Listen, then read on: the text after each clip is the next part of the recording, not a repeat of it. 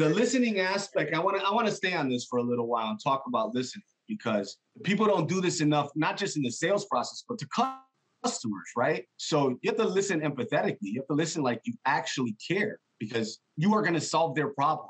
That is how you make a sale, is by providing extreme amount of value by solving a problem that they have. Their problem could be not enough revenue. Their problem could be reliability. Their problem could be pricing.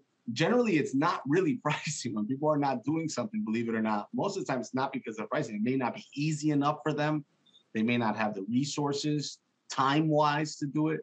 But this listening part is everything. They will literally give you every answer to any rebuttal in your sales process right here in this process.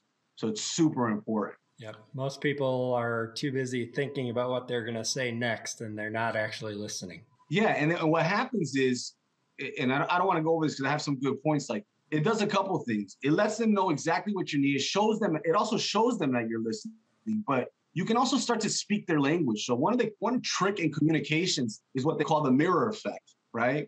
So if someone comes up to you and is like, "Yo, buddy," and you respond, "Yo, buddy," there's a mirror effect there that shows that you speak their language, as opposed to if somebody comes up to you and say, "Good afternoon, sir," and you respond the same way, "Good afternoon, sir," right? Yep. This speaking their language, this mirroring of them, again, brings another level of comfort, right? You can communicate better.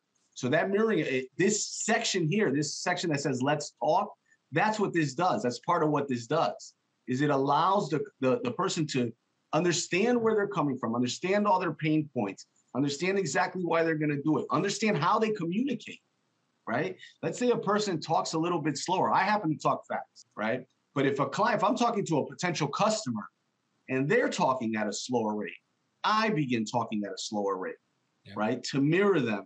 That way they feel comfortable.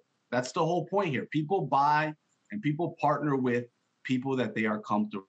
Yeah, a lot of us have experienced talking with someone where they're just like, you're not on the same page, right? They're like talking a complete different language, it seems like, and you don't feel comfortable. And if you don't feel comfortable, you're not going to buy or sell, whatever the case may be. How about this? How many times have you talked to someone who doesn't let you talk? Yep, exactly. Then you don't feel comfortable either, right? If all you heard was their voice. Yep. 100%. People like to talk about themselves, and they really like it when people listen and make them feel important. Yeah.